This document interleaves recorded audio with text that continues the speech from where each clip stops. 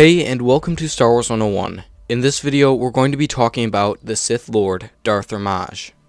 Darth Ramage spent much of his time in solitude, because he took it as his duty to advance the scientific aspect of his order. He did this to make sure the Sith that would come after him would be powerful enough and have powerful enough tools to destroy the Jedi and claim the galaxy. Over decades of work, Ramage poured all of his knowledge of the dark side of the Force into his holocron, which he began to build from the first day of his reign as Dark Lord. This holocron was one of the most precious possessions of the entire Sith Order. Ramage mainly focused on the study of two rare resources that were exceptionally powerful in the Force. He believed that if he could succeed in combining these two resources, he could unlock the secrets of time travel. Ramage thought that if he could discover the secrets of time travel, then the Sith would be able to claim the galaxy for their own. The first of the two resources was called Bota, and was found on the icy world of Drongar. If Bota was consumed by a Force user, they would experience an increased connection to the Force, as it would temporarily amplify it, and it would make it significantly stronger as well as unstable.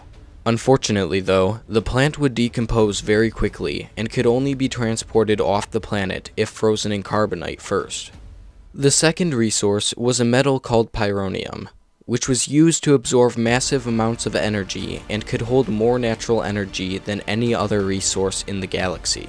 It was Ramage's goal to somehow combine the two of them and use them to achieve near unlimited darkside power contained in a small space. This power he planned to use to fuel something even more sinister. Ramage also experimented with an alien species called the Cephalons, which had the ability to view the past, present, and future. They had this power due to having multiple brains, which gave them the ability to see the entire galaxy using all four dimensions.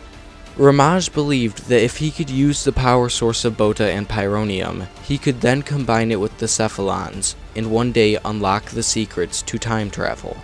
All of this information and all of his experiments were recorded on his Sith holocron.